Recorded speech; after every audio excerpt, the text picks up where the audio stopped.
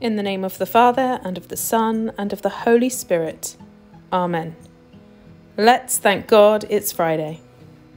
A reading from St. Paul's letter to the Philippians. Do not be anxious about anything, but in every situation, by prayer and petition, with thanksgiving, present your requests to God. And the peace of God, which transcends all understanding, will guard your hearts and your minds in Christ Jesus. The word of the Lord. Thanks be to God.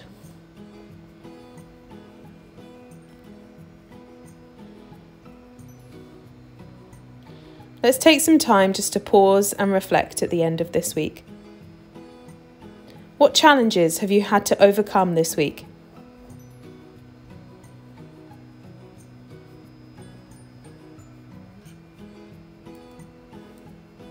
What anxieties do you need to hand over to God?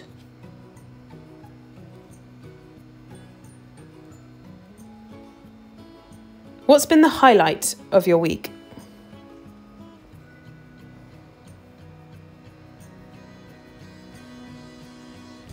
What are you most thankful for today?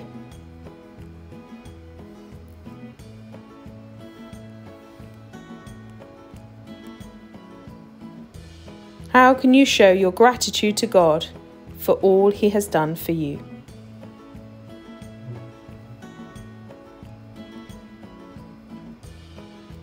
Let us pray. Lord Jesus, we give thanks for this week and your many blessings.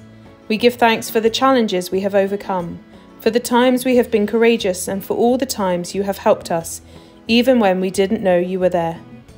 We make this prayer through Christ our Lord. Amen.